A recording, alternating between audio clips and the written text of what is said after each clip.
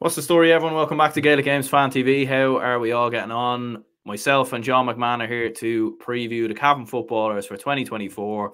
First of all, Happy New Year to anyone who regularly watches this channel or tunes into any videos, any contents we do over here. Very much appreciate all the support that we got last year, and hopefully 2024 can be just as good in terms of the channel, and also just as good in terms of the football and the action and everything else. And yeah, this is going to be the first of our season previews for 2024. Obviously, done a few of them towards the back end of last year, but certainly be ramping things up now ahead of the National Football League. Plenty more videos and everything else on the way. John, first of all, how's life? How's things? Happy New Year. How was your Christmas? And we were saying off air, dry January, I think, is very much in the melting pot now, the boiling pot, maybe I should say. Aaron, the boiling pot. It feels like the boiling pot. Aaron, it is great to be on the show again, my man. Thanks very much for the invite. It's always a pleasure to see you. It's always a good pleasure to get chatting to you, and I'm delighted to be on tonight.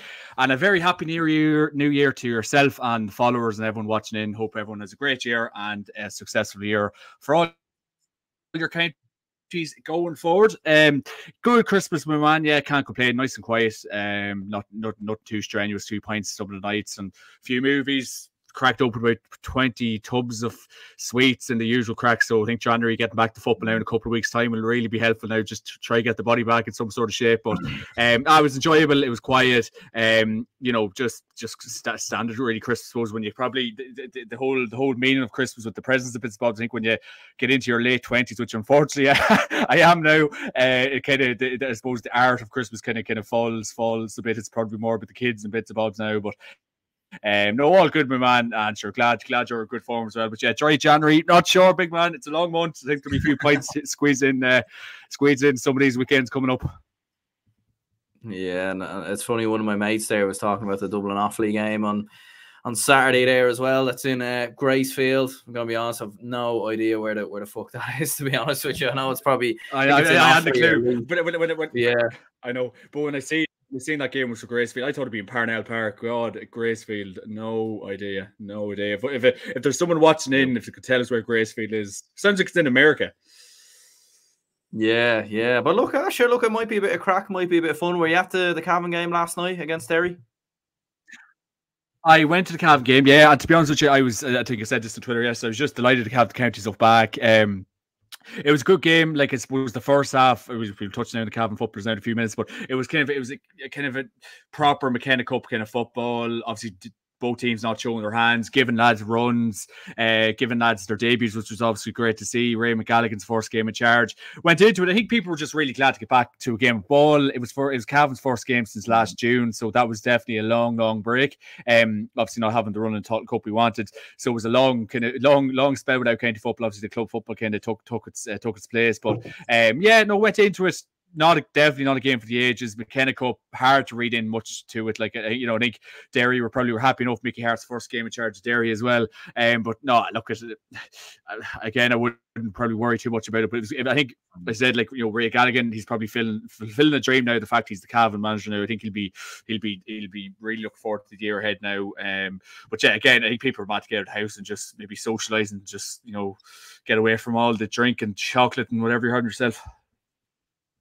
Yeah, like pre-season competitions, to be fair, like they definitely do generate a lot of good numbers. And I know in the O'Byrne Cup anyway, a lot of the money and the ticket sales and everything goes to the players' fund. So I suppose it probably is a good reason to back your team, in fairness. Rory says here, how are you? How's things, Rory? Hope you Rory, how are you? Happy New Year. Good New Year. Gavin says I was just there to see Mickey and Redmond, to be honest. Yeah, maybe so. Maybe Mickey Hart's return is definitely I think that's definitely why the cameras were there anyway. Everyone is overhyping Raymond Galligan. He's too inexperienced. Oh, God. Here we go. Yeah. There we go. Good start. We haven't even started yet. No, yeah, we're in the. Let's try and keep things a little bit positive here. But I suppose, firstly, maybe like Mickey Graham leaving last year, was that the right? Things positive. Right call? Do you think?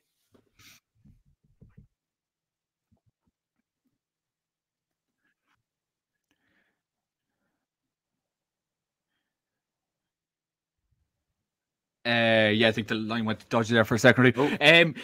Mickey Graham, I think in fairness, when the news did break about Mickey, can you hear me all right? Yeah, I can hear you good now. I can hear you good. Yeah, there was just a weird Yeah, delay there or something. Perfect. No bother at all. Yeah, Mickey Graham, I think when Mickey did finish up with the Cavan during the summer, it probably was, I think you probably touched on this before, probably was time for him to finish up. And I think he was probably very clear-minded about it all. I think he done an interview with Off the Ball a few days later when he did finish up, and he did look fairly content with his work. And I know he's gone in to help Andy Moore now with Leitrim. But I think his work probably was done with the Cavan team. He kind of, you can nearly say, obviously, winning the Ulster title in 2020, but he did obviously get Cavan down to Division 4, so he got us back straight up to Division 2. So he probably in his book, he said, right, I kind of got Cavan into that kind of problem, and I got them out of the problem, so straight back into Division 2. So yeah, I think Mickey was probably happy with his work, and obviously Raymond is the new manager now. But I think when Mickey looking back on his time at Cavan, he can be very, very happy. Obviously, like, I suppose, pardon the pun, but there was probably a lot of ups and downs in the middle of it all. But he can be very happy with the work he done, and he'll always be remembered for the obviously the Ulster title that he won, and obviously a couple of National League titles in between that as well. But yeah, Mickey, I think he'll be a very, very good help to Andy Moore down in Leitrim, to be honest with you. I think Mickey's a very, very shrewd operator. I think it'll suit him down to the ground, because I think Andy Moore will obviously be the head honcho, the man in front of the cameras, and taking a lot of, supposed to, for want of a better word, slack and criticism. So Mickey will suit him down to the ground. And I think he'll do really well with the Leitrim lads this year. He was obviously with Ballinamore last year. He was coaching them alongside Cavan. I think when Cavan finished up, he was with Ballinamore. So he's experienced off Leitrim football already. So I think he honestly will do very well with Leitrim. Again, what's Leitrim sailing for this year ahead? Get out of Division 4. I'd say it has to be a target. But yeah, I think he'll do very well down there. Absolutely. Yeah, Kieran says here, I think Gracefield is in Laois, lads. Welcome back. There we go. Yeah, nice to know. I might be there on Saturday. I don't know yet, to be honest with you. I am also kind of looking forward to just putting the feet up on the couch, relaxing and everything else, because it's been a hectic Christmas. We go again for the league. Division 1 Monaghan opening day doesn't get much better than that. Tomo says, John, was Raymond Gallagher a good appointment? God, lads, we haven't even started. Come on, give me a break here, lads. Jesus, I'm only after coming away from Chris. I was waiting for Aaron to say, right, we're getting into the Cavan action now. Aaron, how do we start this podcast? There's too much excitement. I know. Well, what did, like, because I remember when the Raymond Gallagher appointment was, and I remember obviously in the group chat, obviously with a few of the other lads for your own podcast and everything else, there was some murmurings of different appointments, and there was a few different people obviously going for the job. Like, what was your take when Raymond Gallagher was appointed? Was it the right choice, do you think? Or because I suppose it is one of them where he does have, like, he is obviously very inexperienced, and sometimes you don't know how these things can go. Like, you look at Vinnie Corey at Monaghan, no one expected him really to do as well as he has, and he's done brilliant at Monaghan. You've had people like Enda McGinley go into Antrim and do a great job. And sometimes you can have other young managers who can go in and not be experienced. So it's kind of one of them where you don't really know like how it's going to go. But what was your take when Gallagher was appointed? Yeah, like I was quite. I suppose a lot of people were probably taken back. I think when Mickey Graham did finish up at Cavan, and then I think it was the Anglo-Set newspaper literally just put up the 3 candidates that were going for the Cavan job. I think it was 4, and then it was tied down to 3. So the 3 names that were interviewed was Jason O'Reilly. He used to play for Cavan. He scored that famous 97 goal in the Ulster final. Jason was obviously interviewed, and then Danny Hughes, the former Down footballer, was obviously interviewed as well, and then obviously Ray got it. So I think there's probably a lot of people maybe quite upset the way maybe the news was kind of broke, in terms of, I think the other candidates found out through like the Irish News put up like a link. I think it was Cara O'Kane broke the news, and I think the other candidates, that's how they nearly found out, and obviously Raymond got the job after it all. But I suppose, look, I suppose to play devil's advocate to a degree, I think, as I did tweet there last night, I think Ray is living out a dream. Like, Ray knows no better than Cavan football. He must have played for maybe 14 to 15 years for the Cavan setup. He lives and breathes Cavan football, and I think he's living out a dream now by managing the lads. And I was watching him there last night. I was at the game in Berkeley Park last night, and he looked genuinely delighted to be in the position he's in. It's there like Stephen Cluxton. I said to my brother on the way home from that game, a bunch of Cluxton done similar as Gallagher. But No, I am genuinely. I'm very happy for Ray, but I suppose it's like anything in life. There's always going to be concerns. There's always going to be people saying this. Probably for like a lot of the feedback I would have got up when I said about Ray being the manager was the lack of maybe experience. To my knowledge, I don't think Ray has kind of gone down that kind of line before. It's a big undertaking. Like I was talking to a few people in Breffy Park there last night, and a lot of people saying it's a huge undertaking for him to go straight in from playing to managing straight away. Like, and I only seen a clip there last night on Twitter. I think it was a Tommy Rooney and Paddy Andrews and James O'Donoghue were probably making a couple of good points that, like, not in a million years, but they've kind of done it. You're kind of playing with lads, and then you go to playing with. It's a huge task for Ray. He looks like he's taking it all the stride. You know, we looked very kind of composed and relaxed in Breffy Park there last night, but the big thing for a lot of people seems to be the lack of experience that he has. He's a serious backroom team. I think everyone's got wind about the backroom team at this stage. It's a large number of people, lots of experience, but I really do hope it goes well for him because he looks so happy to be in the position he's in, probably living out a bit of a childhood dream to a degree. Never mind playing and then managing. It's different gravy sort of stuff, but just the lack of experience might just be the only thing I would be concerned about. Yeah, I suppose maybe the response to that though is obviously his backroom team. Like when you look at the amount of experience that's in the backroom team, he's obviously got Eamon Murray in there. Obviously the former Meath ladies football manager, obviously won back-to-back All-Irelands when he was in charge of the Meath ladies. And you also have Stephen O'Neill coming in as well as a forwards coach. So and even looking through, like looking at some, like I'm just looking at the amount of people that are on the ticket here, and yeah, there's certainly a lot of people like just going, going through it all. You've got former Cavan player, a good couple of former Cavan players on there. You've got a former Mayo player in there as well, James Burke, I think it is. So you've got a whole host of experienced heads coming in there, which I think it's going to be huge for Eamon Gallagher, in fairness. Yeah, like it will be huge, and like, and in fairness, I did think I was looking at. I was probably watching. It's funny. I was only saying to a fairly earlier on. I was probably watching what was going on along the sideline. Then I was watching the game itself. It was really that poor quality at times, but. So basically, you have James Burke. James Burke, obviously, he's been involved the last year or so. James was a coach with James Horn in Mayo, and then he obviously has a lot of experience himself. And then you've of course Stephen O'Neill. We all know about the quality of Stephen O'Neill. He was part of Enda McGinney's backroom team with Antrim. He was with the Tyrone footballers a couple of years ago as well. So Ray did really look like he was kind of, I suppose, communicating a lot with James Burke and Stephen O'Neill last night. Like that looked really, I suppose, evident. And obviously, two lads that been there, done that. And then, of course, you've Eamon Murray as well. Eamon has had unbelievable success with the Meath lady footballer. So, look, the background team is absolutely stellar. I really do have to say.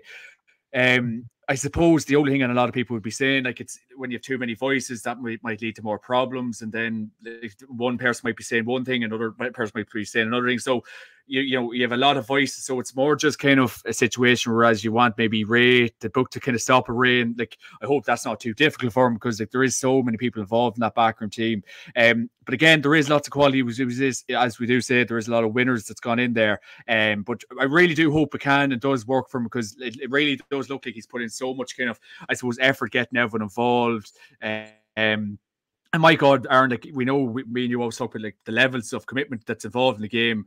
It is probably through the roof. Realistically, it is a full-time job. But look, again, I do reiterate, I hope it does go well for him. But look, it's a huge shot in the dark, probably from the county board to, I suppose, appoint Ray at the time as well. Because when you look at the other candidates, I suppose Danny Hughes, to a degree, and I know Danny quite well. He's a lovely fella. He managed like his club team. He won like an intermediate championship. So Danny had a bit of experience, I suppose, but maybe the county board just didn't see fit to give Danny the job. And then I suppose with Jason Riley, Jason would have won like an intermediate championship with a club called Lacken here in Cavan. He would have won a senior championship with Cavan Gales at 17. So Jason did have a bit of experience as well. And this. Unfortunately, it was from Jason's point of view, it was the second time of asking. He just didn't get the Cavan job, so he probably was a bit peeved off to a degree. But look, we can only wish Ray well. But again, it's a huge undertaking, and you're really hoping him and his backroom team and everything is linking well, and it's a good line of communication. And there's not this or this lad saying that. You're hoping the book does have to stop a Ray, so you're hoping that there's a good, I suppose, coordination amongst the group.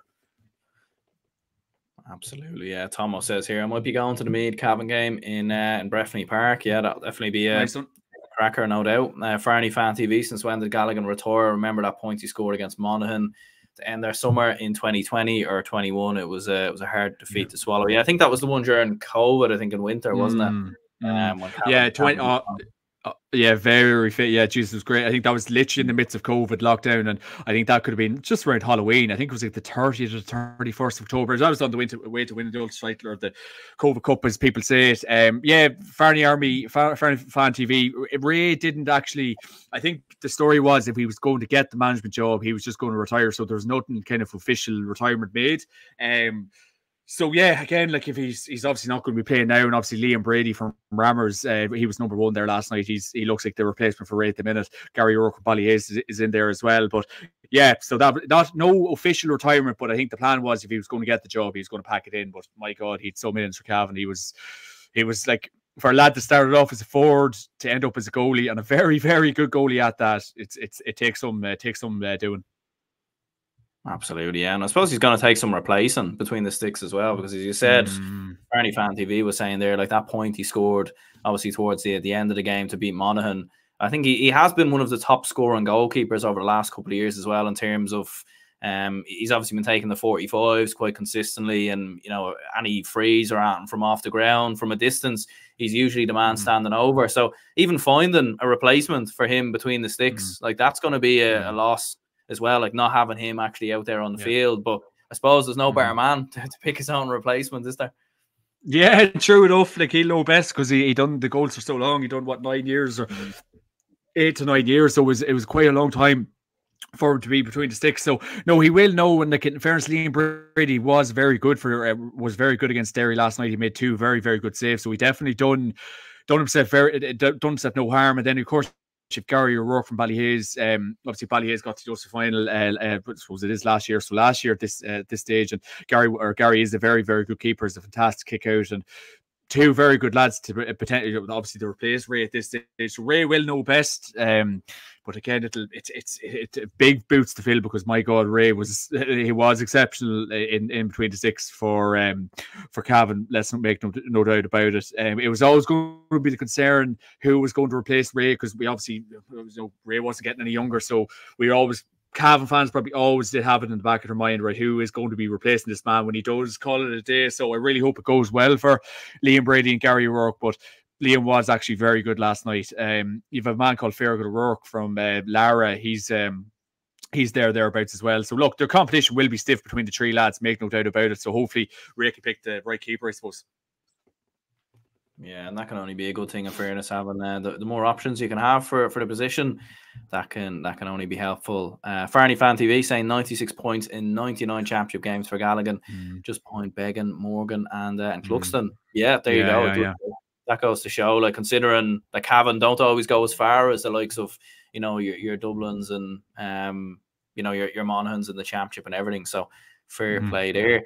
Just looking back at last year for Cavan, maybe just doing a bit of review of last season, like looking at the league first of all. Obviously got promoted pretty comfortably enough. I know when you look at the league table, it doesn't really look that way, because you finished second with 10 points. It was the same as down, but you were already promoted going into your final 2 games. And I think you lost. I think the 2 defeats in the league were your last 2 games against Antrim and Fermanagh. 2 games you didn't even need to win. You obviously beat Fermanagh in the Division 3 final.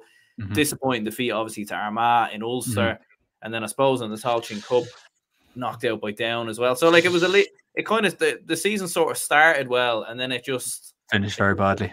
Petered out in the end, didn't it? Yeah, I think last year was a very up and down sort of season. I think Mickey Graham probably was off the mindset, right, let's just get out of Division 3 and let's get back up to Division 2. And I think that's probably what his aim was. And like, Jesus, I remember that. I think that Antrim game, it was up in Carrick Park, if my memory serves me correctly. And Jesus, I think I was just looking at the score on Twitter, and my God, we were down by a good couple of points. And Jesus, I thought, like, is this real life kind of thing to agree with the form Antrim were showed up until that game, and Antrim bet us. And then obviously Fermanagh bet us in Breffni Park, but obviously we bet them Croke Park the week after. But yeah, like, the league, I think Mickey's aim was, I think once we took the first, was it 5 games we would have played? would have been 4 to 5 games that we won. So I think Mickey was like, right, let's just get these games won. And then I think the last 2, like, okay, probably did take the foot on the pedal. Like, let's probably not beat around the bush, get enough points and just go up. I think that's Mickey. That's what Mickey's objective was. The players done that. They got the wins and up the went. In fairness, they took care of them games very professionally. I remember like to put up very high scores and against the likes of Tipperary, against the likes of Longford. So it was professionally done up until the last 2 games. Probably freak results to a degree. I know Fermanagh beat us in Breffni Park. That was a bittersweet one for Fermanagh because Fermanagh haven't had much joy with us in the last couple of years. And then obviously in the league final. I can remember like the first half was poor, and then Cavan kind of got going in the second half. Obviously not a game for the ages. Fermanagh were very, very poor that night, considering they're so good the week before. They probably should have saved their performance for Croke Park, but then come championship, I think the Armagh game. Oh man, like it was just. Oh God! Looking back on the Armagh game, it was kind of like I don't kind of like bandying around the word too much, but it was nearly like from a Cavan point of view, it was like the great kind of depression after the game. Like it was just we kind of built ourselves up so much for that game. I know Armagh got to us final, got better, whatever, but like we genuinely did think that there was a lot of hype and buzz going into that game that we could win it, and maybe the good side of the draw in Ulster and go on and get to an Ulster final. Didn't happen like that. The rain came down at Breffni Park. Armagh completely acclimatised to the conditions and just took care of us, really. Cavan were absolutely desperate that day, and it was really, really just a glum feeling after that Armagh game.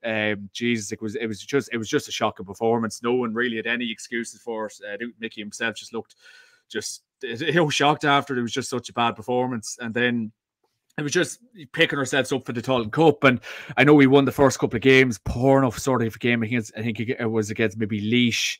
And then who else did you have in the Talton Cup? Was it London? I think we took care of London. And so, look, you're always probably going to beat them teams. I think Laois gave us a bit of a fright a few stages in the Kingspan Breffni Park, if I remember saying correctly. But then I probably had to more support the depression. The game against Down when they knocked us out. Yeah, that was a real low point. And Mickey probably, I think it took a couple of weeks later, he packed his bags with Cavan. I think that was a real low point. Another low point. And probably the finish to the season, that's the way after the Armagh game finished up, it was probably just not great. I know down under Conor Lafferty we were building bridges, but Jesus, like it was not expected in Kingspan Breffni. We thought we could have took care of them at home, but down beating us probably was the icing on the cake for a bad season. So yeah, 2023 probably wasn't a great year. I know we did get promotion and that was important, but we were on the right side of the draw in Ulster. You could have had a real proper go into Talton and just didn't seem like that. And I think the wheels really did fall off after the Armagh game. Like, my God, I think we were playing Laois in Breffni Park in the Talton Cup, and sure, look, I think geez, how many was even I think the stand was barely full or something, really just downbeat sort of feeling, and just no one really kind of wanted to be at them games. And I know the crowds picked up for the down game and bits and bobs, but yeah, hopefully we can kind of push on this year and kind of right the wrongs obviously from last year. I know obviously the pressure will be on Ray, but yeah, looking back, like God, I definitely remember that. I think I went out for a few points after that Armagh game, and geez, the feeling about yourself after, like, I know Dublin didn't experience many losses in their time, but after a bad defeat, the feelings are just low. Like Armagh were obviously on the crest of a wave, but Mike, it was just a really just desperate night in Breffni Park, and you wouldn't look back with it too much fondness.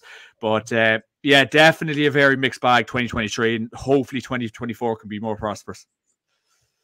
Yeah, Gavin says the Down and Armagh games in the championship at home were terrible. The rest of the year was pretty good though. Yeah, like you just put it down to a case of Mickey Graham took Cavan as far as he could, really, and that was the main, because I remember even in the Tailteann Cup, I think most people, obviously having lost in the final the year previous, like most people had yourselves as favourites, and I do think like if you got over Down, you got a bit of momentum behind you. I do reckon you probably could have beat Meath in the final. So do you think it was just a case of Mickey Graham just, I suppose he took this Cavan team as far as he could, really?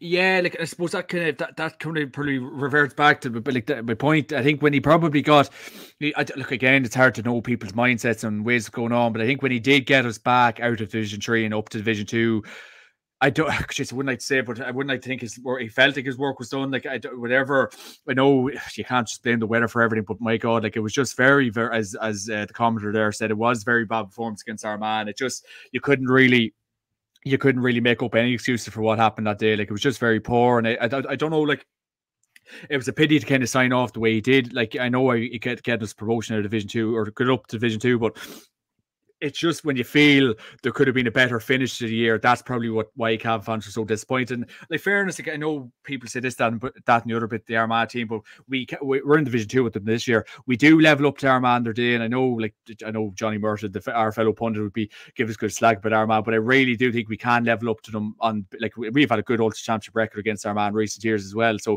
there's no reason why we can't, and I can't and will. But yeah, I think Mickey, as you said, he did probably reach the end. I think getting knocked. I think there was definitely, and geez, in fairness, I just probably had. She's wearing the down jersey, probably not a good omen, but I probably didn't. I just didn't go to that down game because I probably had a bit of a weird feeling that we down were flying the week leading into that. Conor Lafferty was flying, so I just said, right, probably best to avoid it. And my God, the onslaught online, you're looking on Twitter, you're looking on Facebook, and it was just a lot of bad feeling after that down game. So unfortunately, I think Mickey Graham said, right, yeah, this is, as you said, this is probably all I can do with this team. Yeah, I was just thinking that as well, wearing a down jersey. I know, wrong shout. Yeah, put the wrong jersey on by accident. Yeah, not like me. Sure, look, I think I have a Galway hat there as well, to be fair. I picked up a Galway hat on holiday. Oh, very good. Many years ago. Probably why they don't really do that well. I probably jinxed them. That's probably why I have an awful habit of jinxing teams recently. Me and you both, buddy. Looking ahead to the league then next year, just looking at the fixtures here: Kildare away, Donegal home, Cork away, Louth away. A lot of away games there to begin with. Meath home, Armagh away, Fermanagh home. Like, what's the expectation for Cavan in Division 2 next year? Like, yeah. I mean, obviously in the last like 5-6 years, I think it's been, you've either been promoted or relegated. That's usually how it's gone. Hopefully Ray can book that change. Yeah, like what's the expectation really? Because it's going to be tough in there. Like we saw how good Donegal looked last night as well. I know like they went really strong, and Armagh probably put out a third or second or third under 20 team. Yeah, under 20 team, but like. One thing we know from Jim McGuinness is that those Donegal lads are going to come flying out of traps. Oh God, yeah. Yeah, look at 100%. But I think Division 2 this year, I think Ray would genuinely be delighted. And I think this is probably, I guess I said this on Twitter a couple of weeks ago, I think this is probably where our ceiling is. I think we are a Division 2 team if we can just kind of sustain ourselves, because like I think we did show a lot of quality in Division 3 last year. We did show teams that we were too good for them. We were 100% too good for Division 4. So I think if we can sustain ourselves in Division 2, because we did try Division 1 football in 17 and 19 and just went straight back down again. So I think if we can withstand ourselves, there is winnable games there. Like I know we've an away trip to Cork. I think that'll be that'll be an extremely tough test. You have the likes of Meath. I think you've Meath at home. Do you have the fixtures in front of you, Aaron? Yeah, I have them here. So if you want to go through them there, maybe we could just, if we could, what's the first game? So the first one is Kildare away. Kildare away, that's in Croke Park, I think. Is it? It is actually, yeah. It actually Croke Park, yeah. Double header with the Dublin Monaghan game actually. Beautiful. Might make the venture up to that. Yeah, that'll be tight. That'll be tough. Kildare, obviously, under Glenn Ryan. Hopefully, he'll not be blaming the music that night. I had to get that one in. Yeah, you had to throw that one in. No, I think that joke's nearly getting old now. We need him to do something else or something. Oh, he will. Aaron Prendergast. He will. Do not dismay at that man. No, I think that will be. It's a very tough game to start, Kildare. I don't think many teams would like that, especially Croke Park. Cavan of this voodoo in Croke Park about kind of maybe underperforming when they get up to the big stage, but it'll be a tough test against Kildare. Obviously Newbridge getting done up, so this is the reason for Croke Park. But I think it'll definitely be a tough game. Kildare, I don't know, is Daniel Flynn, has he committed for this year ahead? I've no word on that. I haven't heard a word. Haven't heard a word. So he's obviously a huge addition to that Kildare team. Then obviously Jimmy Hyland, he was very good for Naas there a couple of weeks ago against Kilmacud. But yeah, like I think it'll be a very tight game. Again, you kind of need to hit the ground running as well. Can we kind of get over this Croke Park voodoo in time? Last night probably didn't help, but look, I suppose we could touch in the league games when they start coming up to when we know more about players and who's going to be fit and stable and bits and bobs. But Jesus, yeah, you could be potential draw there. You wouldn't know.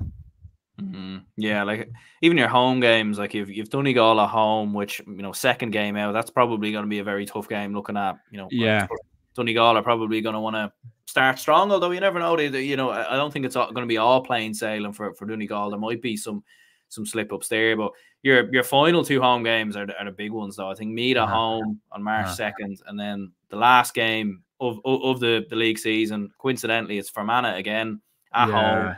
So I mean, those 2 home games could be crucial, because you'd be looking at it and thinking Fermanagh, Louth. I think maybe Meath might be in around relegation as well. So yeah. You look at it in fairness, because it's always been Division 2's probably been the best divisions. But I think it'll be very, very tight just to probably sustain yourself. But I think you need how many 6 points to stay up, isn't it?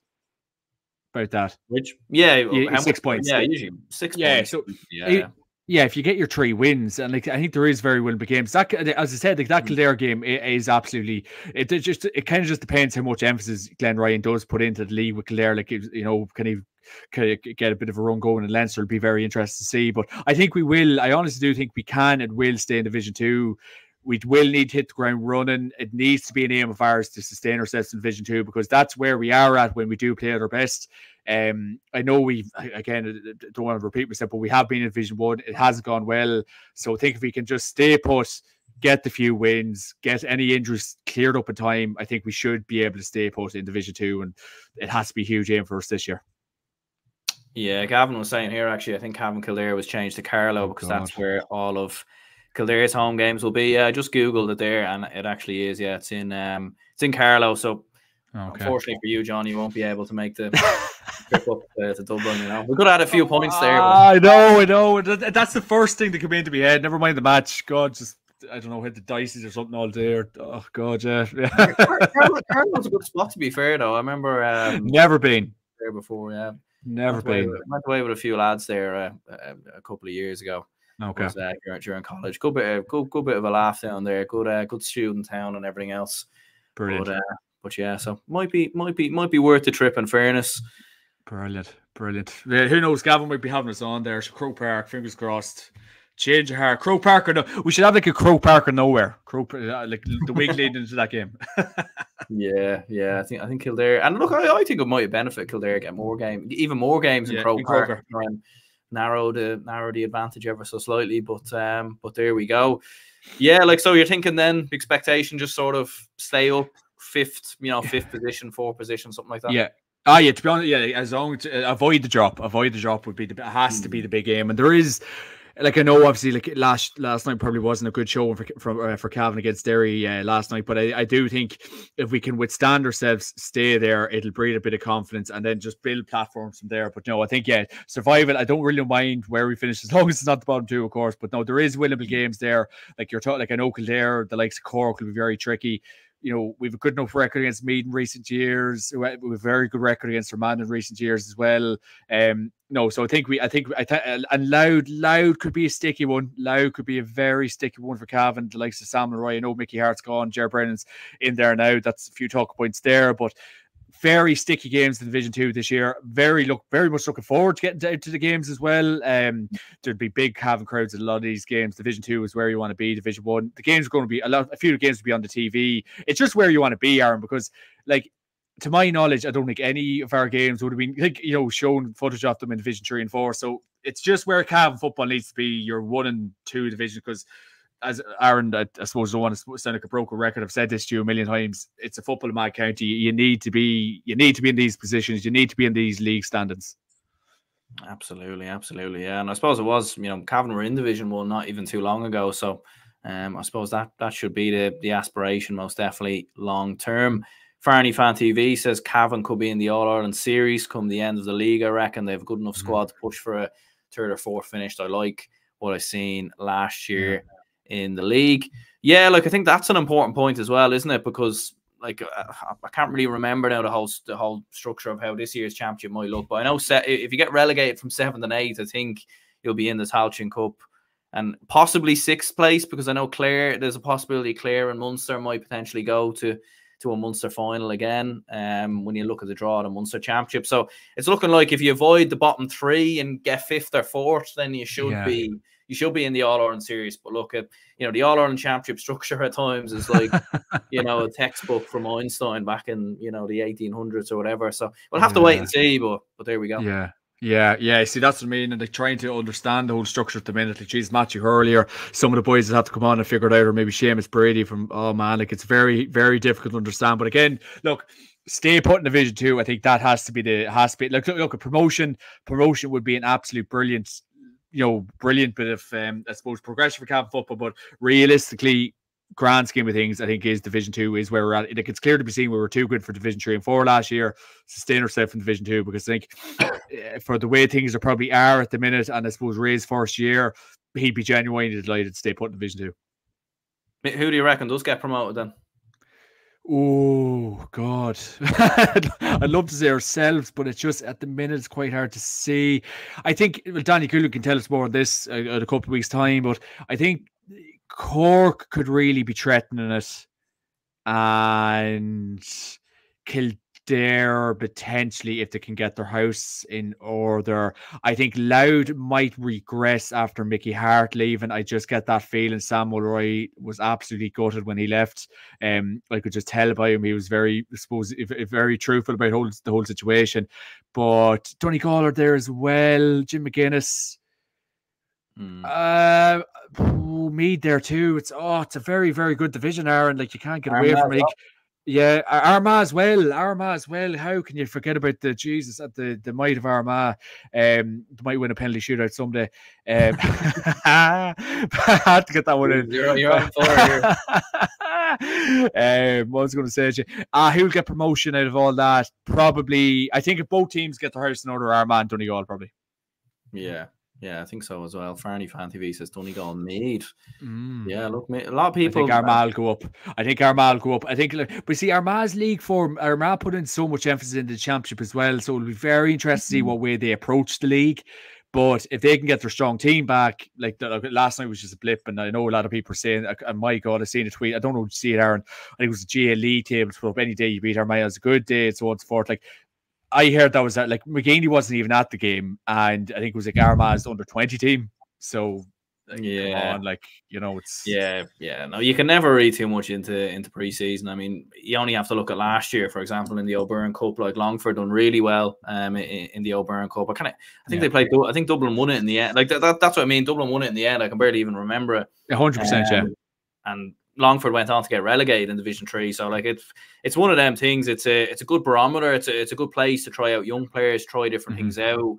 But again, it's not like you can never look like, remember when Cork absolutely battered Kerry last year in pre-season, and everyone was bigging up Cork and playing down Kerry, and then Cork went out and lost to Meath. So you can't be looking into pre-season too much. Like, you can't. Like, in fairness, if you're to look in, like my God, it'd break your heart if you were to read too much into the game last night, and you're not supposed to, because it's trial and error. Like, there's lads getting their debuts, there's young lads coming on to the team. Like, I think from that, like, going back to that, like, Armagh Donegal thing, for people to be saying like it's this, it's that, and great. Like, I couldn't name one Armagh player that I knew in that whole panel there. Like, and it just speaks volumes when McGeaney was away elsewhere. Like, McGeaney didn't. I think he sent like was it the under 20 management team to the game or something? McGeaney didn't even turn up. So I like Donegal fans. If there's any fans watching, calm your ham, lads. It's January. Absolutely. And to be fair, like, when I looked at both teams in Score BO, I don't think it was Donegal's best starting 15, but it was very close. And like, to be fair, they brought Oisin Gallen off the bench as well, and brought a lot of the lads off the bench.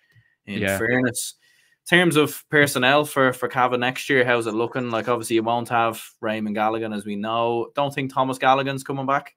Not sure. Haven't heard anything of Tomas. And it's probably, I think he just is that travel bug, Aaron. I think when I heard he was going off traveling, and I think I'm not sure what part of the world is it. I'd only be lying if it could even be Australia. I'm not sure where he is, but he's still traveling at the minute, and God, it'd be hard to incentivize the lad to come over from McKenna Cup games. But go on it. Yeah, no Grode McKernan I've seen as well. Yeah, like, in fairness, I definitely have reservations about that, and I was only talking to a few people in Breffley Park about that last night as well. Garode's been an unbelievable servant to Cavan football. God, I remember him from his under 21 days in the likes of 2010 and 2011, and it's hard to believe he's basically playing for Cavan since then. it was in the Anglo-Celt there last week that Ray McGalligan just basically said he wasn't part of their plans. And like, I don't know, like, look, is there a window there that he can come back, or like, you know, is the door fully closed? I'm not too sure, but it was odd language, I suppose, Ray to be using in terms of like, I hope the door's not fully closed, because like God, you could always rely on growth. I know some of the big games at times passed by, maybe in the Ulster Championship or All Ireland series at times, but he's been an unbelievable servant to Cavan football. I hope that's not him just saying, right, growth, thanks very much, we'll see you later. Like, he had a great year in 2020 when we won Ulster as well. He's always basically been there, and he's a mammoth of a man, as I said. So hopefully that's not the end of growth, but I just didn't like that terminology, you know, Ray was basically using, like, you know, that's, you know, he's not part of our plans, because I think Ray will need all the help he can get this year, especially trying to stay put in Division 2, and just maybe to say growth is not part of our plans was just, I don't know, it's just quite odd, but sure, hopefully that's not the end we've seen for him, because he's been a classy footballer. Yeah, what I was thinking the exact same as you as well when I seen the article, because it's not like it was a retirement or anything like that. It was, you know, and it didn't even seem necessarily like Garode didn't want to play. It maybe saw, you know, looked like maybe it was Raymond Gallagher's decision, and I don't really know, like, if we don't know, but nothing comes out. Yeah. I'm sorry to put in, but like, you see, nothing comes out. Like, and this is what I'm saying with county setups, and we talk about the Dubs being so close book, but you're clutching at straws anytime you hear stuff from the county. So like, we don't know.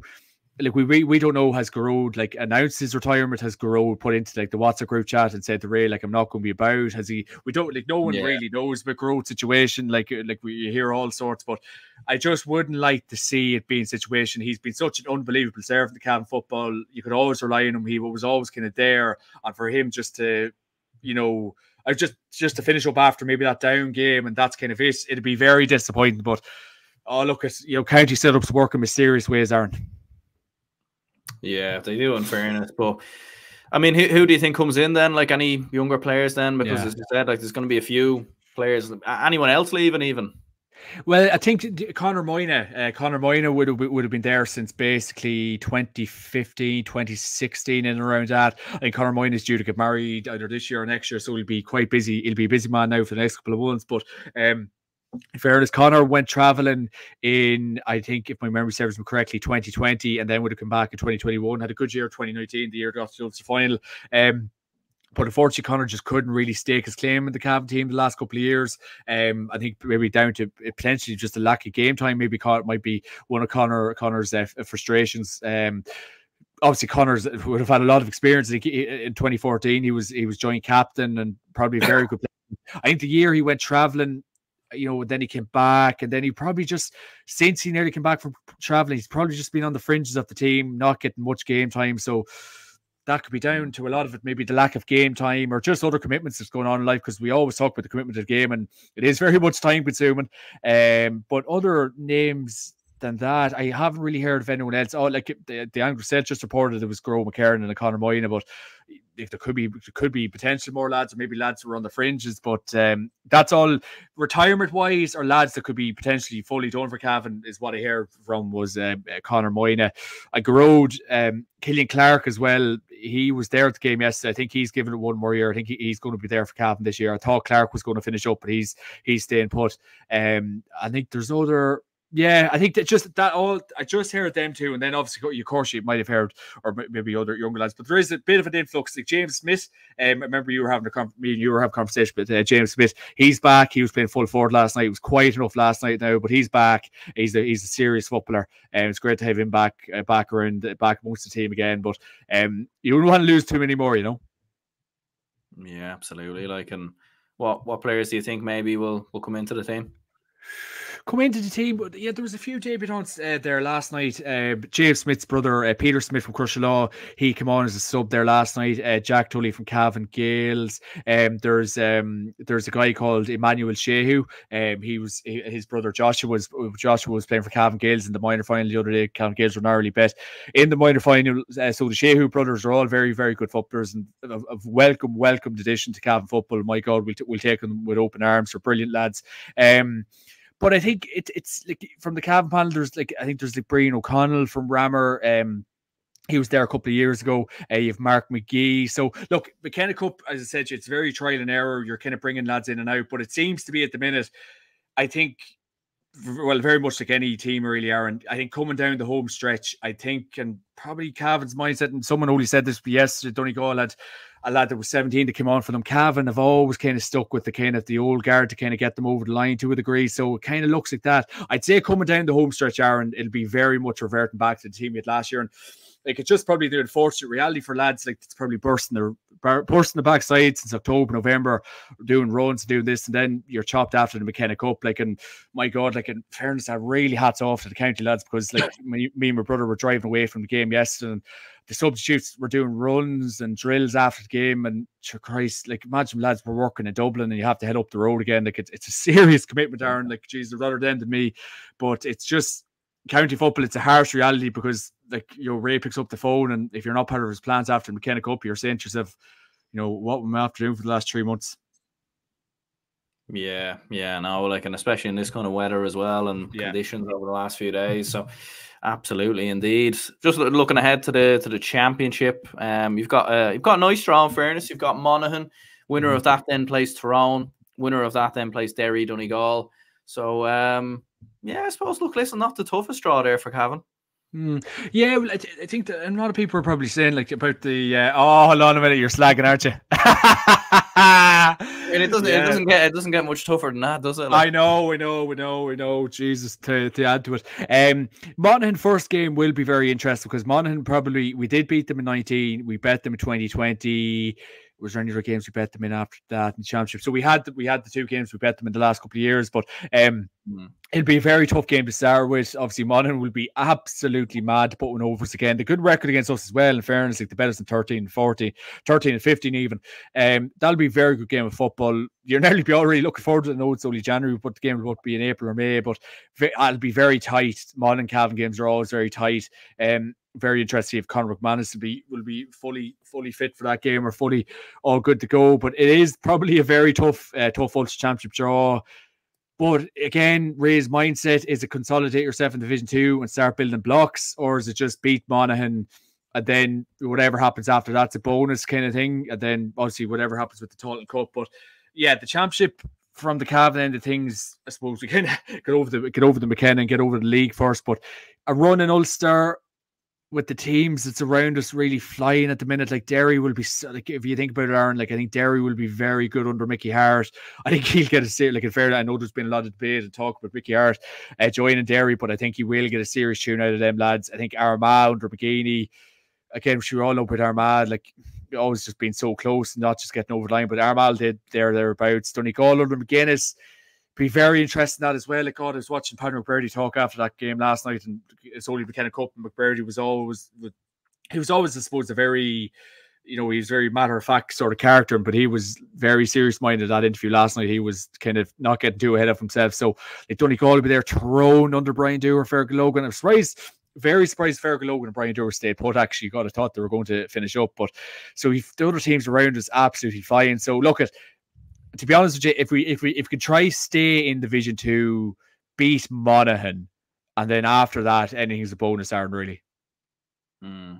That's just being honest, but it's. Yeah, I think probably an important thing really is the league when you think about it. Like, even looking at that draw there, like, if you can, again, I don't think it's going into the Tailteann Cup. I suppose it gets talked about like it's. The Total Cup's going to be, but the Total Cup's going to be tougher and tougher to win every year. So the fact, bit of optimism 24. No one probably expect Cavan to Ulster. Jeez, Cavan, it's being realistic, unfortunately. But well, look, anything can happen. That's the kind of world we live in. But the Total Cup, Aaron, I was saying to you, it's getting tougher and tougher to win every year. So we did have chances to do well in it, But sorry, you were saying. No, I was just saying, like, obviously, like, the main focus will be to finish as high up in the league as possible, so you get your place in the All Ireland series. But I was nearly thinking, like, you go into the All Ireland series, fair enough. We saw a couple of surprises in there last year. Cork getting a couple of wins, Westmeath getting a draw, and it was fairly competitive enough, in fairness. But like, what would you rather nearly go into the All Ireland series? Maybe not do that much. Maybe you get to a preliminary round game, you finish third place, or maybe you finish bottom of your group, or the Tailteann Cup where you have the possibility of going all the way and maybe winning it. Like, yeah. What would you rather nearly? Yeah, a couple of headaches probably for Ray Gaelic, and heading in, like, you know, what like apples or oranges, or what you prefer, like, but it's hard to know, like, you know, do you go and win the Tailteann Cup and get a bit of silverware? Because God, we seen when the night they won the Ulster, my God, no one could meet up, but you seen the scenes after. So I think a bit of silverware would definitely not go astray. It would be absolutely brilliant, and even have a big push in Division 2. But I think you probably need to be pragmatic. I think when you're looking at the quality of side in Ulster at the minute, and it being so competitive, and always was competitive, the teams rising, I just think the teams around us probably are at a bit operating at a bit of a different level. Like when you're looking at, like, Jim McGuinness will 110% get a bounce out of them Donegal lads. I think Kieran McGeaney with Armagh, like, if you see Conor Gilligan coming in and giving them a hand now, he'll be a serious addition. Like Fergal right there with Tyrone, it is very interesting. I thought there's going to be a shake up there. So the teams around us probably really just kind of flying, whereas Cavan, like, I know under Ray will give it his best shot, but I just think the experience that the other managers have around us will probably help them so much more than us to a degree, and it might just take that year or two with Cavan to really develop this team, and it might just take that bit of time for Ray to get the response that he wants from the lads. And obviously Ray probably has a 2 to 3 year plan, and hopefully all will go well for him. But I think this year, if you're being realistic, and I know probably Cavan really wants a bit of optimism, but if you're just staying in Division 2, you know, get maybe a win against Monaghan and see whatever happens in the Tailteann. Try win the Tailteann, of course. Absolutely. Yeah, like if you end up in it, I think yeah, you should definitely go and try win it. If you ended up in the All Ireland series, like, how do you reckon you'd get on? Win the All Ireland. Win it. Yeah, go up the stand. Yeah, go up the stand. Win it. I mean, you know, you've won the joint most amount of All Ireland from an Ulster team, I'm pretty sure, alongside. God knows when we'll win one again. Yeah, look, in All Ireland, the way the format is, like an All Ireland quarter final, of course, that'd be probably be Cavan's limit. It'd be great to get there, and I suppose a few backdoor games would be absolutely brilliant. But I think the way the season probably will pan out, it might just see us in the Tailteann. And again, I'd probably still I think everyone needs to try to figure out the whole format and the way it works. But yeah, I think if I'd probably prefer a bit of silverware, prefer to have a bit of silverware than, you know, just have a shaky sort of an All Ireland campaign. Like a Tailteann Cup would, in fairness, it would mean the world to Cavan fans. Yeah, Gavin says prepare to see Cavan and Sam again. Like, we gave the Tailteann Cup 2 goals and it didn't work. I suppose, yeah, like it's one of them, you know. I suppose I was going to mention another county there, you know, who's gone on a drought of not winning a major trophy, but we won't go there. We won't say it. We won't go there. Oh, the green and red. Aaron, but it just all depends. How do we, like, are we going to have like a positive mindset on these podcasts with the Mayo situation, the Cavan situation, but how many days is this Mayo one go on? We'll crack a joke. 26,000 days, is it? I think it's something like that. Yeah, there's a very good Twitter account that goes around and, you know, clocks all the days and mentions it. So there we go. Like, if you've nothing to do in your spare time, you can go and just count all the days. Jeez, I must have took a while counting all those days. Oh my God, how did part of that Twitter account? My God, how did it do it? Like, and I wouldn't mind. It has a lot of followers as well. But yeah, you'd want to be a serious loose end. No, Cavan, you'd probably do with a good point. And I know 2021 was it? We got to the final against Westmeath in the Tailteann Cup, or sorry, 2022 even. You know, that was that Westmeath team, very good Westmeath team. We know about the power and strength of some of their players, very talented footballers. That probably was the chance to win it that day. But again, it's that Croke Park hoodoo of Cavan just failing to deliver when it matters most inside the walls of Croke Park. And then I suppose the game against Down last year when they knocked us out in Breffni Park. You see, but look, you'd like to think there's a bit of renewed confidence. There's a bit of renewed confidence with these lads under range. Sure, hopefully, you know, you could be looking at a Tailteann Cup this year, fingers crossed. But yeah, we'll see how it goes. There we go. Daniel says Cavan have had some brilliant underage teams over the year. I nearly think that they could, that they really could have had lots more success in the past if the young lads stayed about. Yeah, but I've been saying this, and I think I said this to you before, Aaron. We just didn't. We had them for under 21 under Ulster titles a couple of years ago. I think it was from 11 to 14, and unfortunately, whatever between this and between that, I've had this discussion with many Cavan people on the podcast before. Whatever happened, I suppose, them players or them kind of players dropping away or just losing interest or going traveling or seeing the county games too much equipment. I don't know. It's hard to know. Did we really cash in with that success that we had? I know the Ulster title 2020, but I suppose that probably a lot of people say there's probably a lot of luck involved with that particular title. But it's kind of that team. Yeah, it probably bears belief, and that's what a lot of people always say to me. God, John, what about them 4 Ulster titles? Ulster under 21 titles he did win, but we just didn't cash in with them. Lads stepped away. Lads just probably lost interest, and they were very, very good teams. But just something missing when it comes to Cavan with that. It's a hard question for people. A lot of people answer. It's probably an uncomfortable question for people to answer, but something has to give. Yeah, Gaelic Fan TV who says Monaghan haven't won an All Ireland yet. Officially, the Arsenal of the top teams can never get over the line in the. In the you used to be waiting another while. You used to be waiting another while. Like yourselves, a little bit harsh on your own county there. I think considering Monaghan's such a small county with limited resources, whereas Arsenal are a massive football and institution. So I probably wouldn't agree with the Monaghan side of it, but the Arsenal side of it, yeah, I can get behind that in fairness. Yeah. There we go. Before we finish up then, surprise package for next year and for this year actually it is now, and your All Ireland winner for this year, the big one.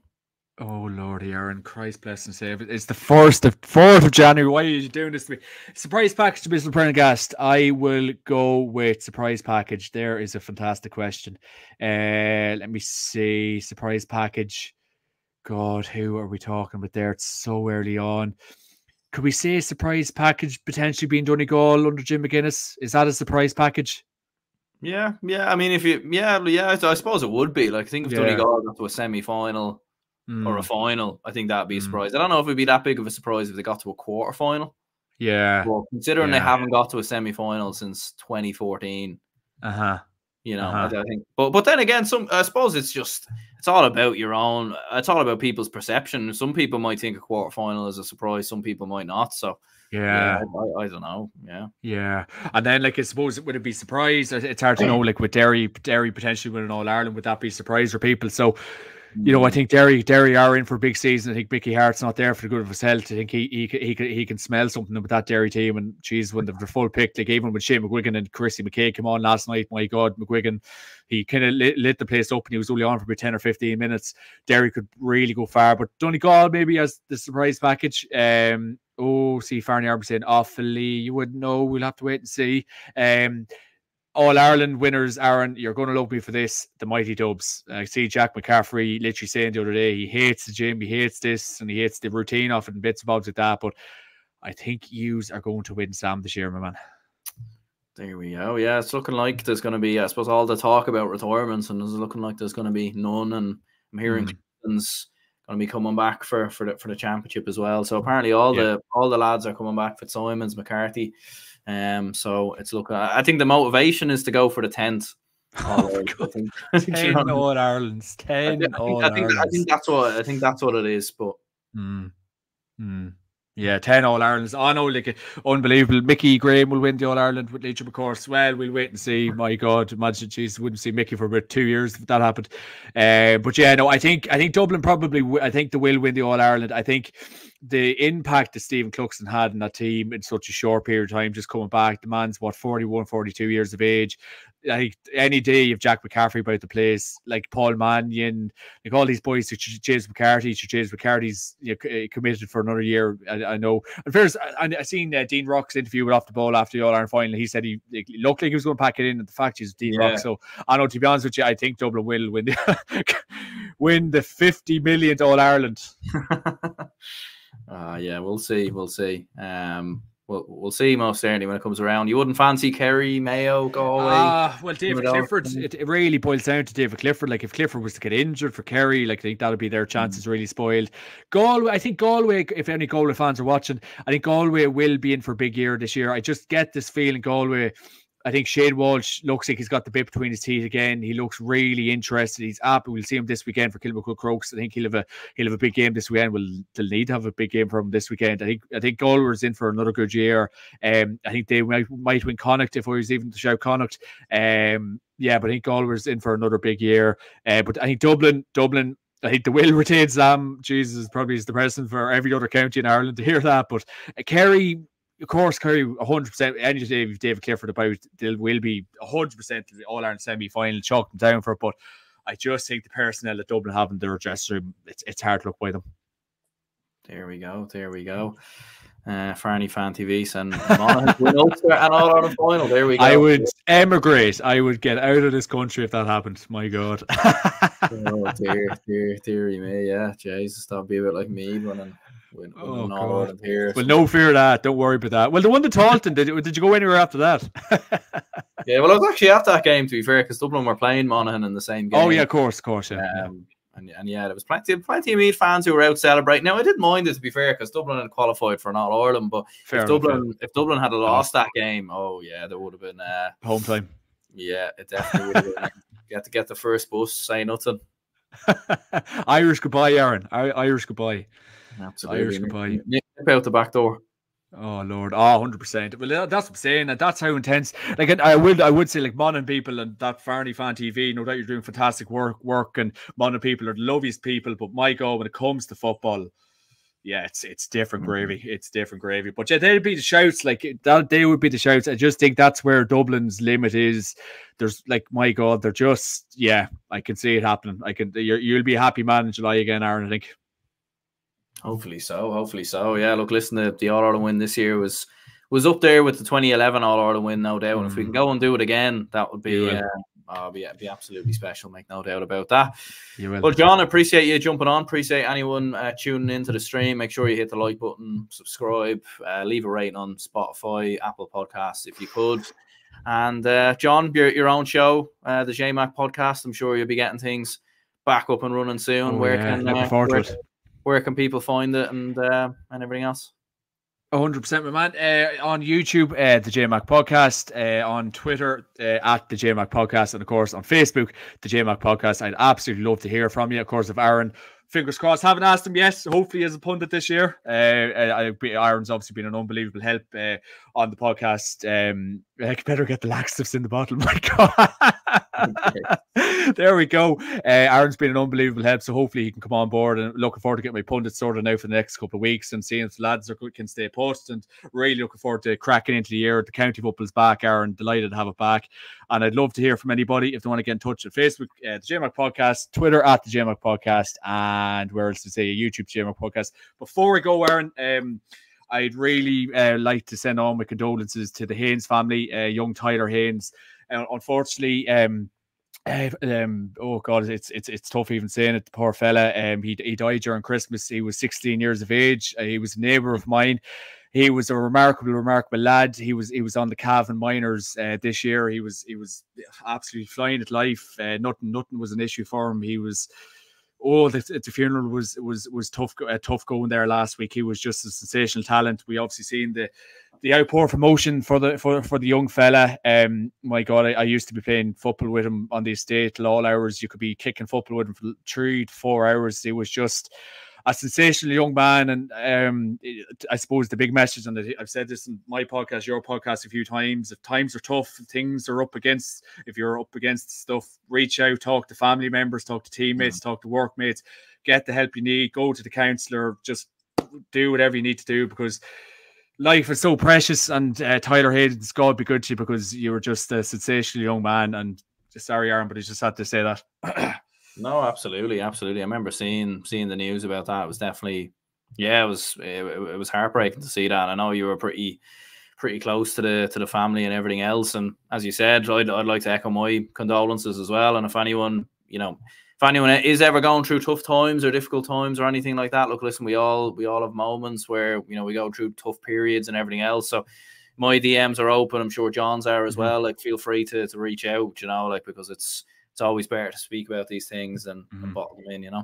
Oh no, 100%, Aaron. Well said. And yeah, like it's shocking stuff. And I suppose it really splits a community. It splits a family. But I suppose the Haynes family, no doubt, they've been getting unbelievable support from, I suppose, clubs, teammates, absolutely anyone. So, a problem shared is a problem halved. And you know, it's really time for. I know, in fairness, Tyler was getting all the help in the world, but just, you know, help people. You know, it's so important just to be honest about where you are at life. And if things are struggling, like, I don't know, obviously me and you, Aaron, we're probably at good ages now. We probably have a good sense of the world at this stage. And when you're 16, like Colin, when I was 16, all the worries I had was football and school, and that was basically it, and going to a disco. But it's a different sort of generation now. But I just think life can always improve. Life will always get better. So, you know, just don't leave it at that. Absolutely. Well, yeah, no, I think I echo that message. Very, very clear. Well, thanks very much to anyone who definitely tuned in. As I said, hit the like button, subscribe, all that stuff, and yeah, we'll catch you all soon.